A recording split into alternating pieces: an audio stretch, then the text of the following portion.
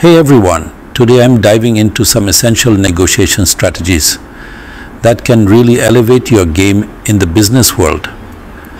Whether you're closing a big deal or just trying to get a better price on office supplies, these tactics can make all the difference.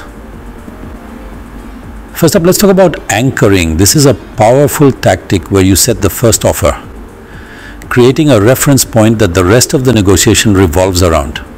By anchoring high, you can shift the entire conversation in your favor. Imagine you're selling a car.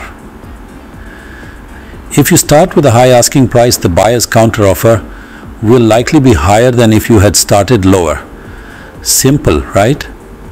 Next, mirroring. This is all about building rapport and making the other party feel understood.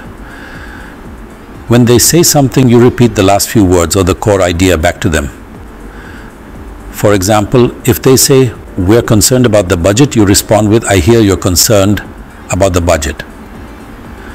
This not only shows you're listening, but also encourages them to open up more. It's like holding up a mirror to their words. Harvard courses often emphasize this technique for its psychological impact. Now, let's not forget the power of silence. After making an offer or a key point, just pause. Stay silent and let the other person think and respond. Silence can be incredibly uncomfortable, but that's the point. It puts pressure on the other party to fill the void, often leading them to make concessions or reveal more information than they intended. So next time you're in a negotiation, try using silence to your advantage. And here's a bonus tip. Always aim to understand the other party's needs and constraints. Knowing what they want and what they can or cannot do helps you craft a proposal that meets their needs while also benefiting you. This is where doing your homework really pays off. Remember, practice makes perfect.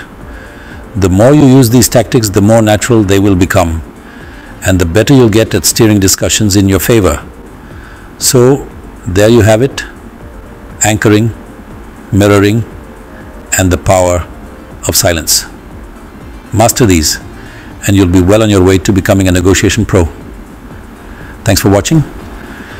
And don't forget to like, comment, and subscribe for more tips on leveling up your business skills.